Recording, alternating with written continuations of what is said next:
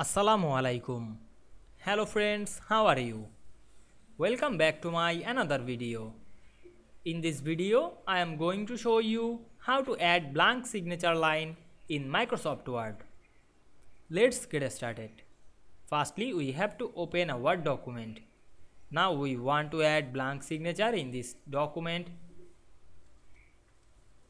Go to some down and go to the home menu, then click the paragraph settings option, then go to the tabs option and set the tabs top 2, otherwise 3, right 3, then click the alignment right and choose the leader 4, then click set, then click OK, then press tab on our keyboard and we can see we added signature blank line and you can write anything on the signature line.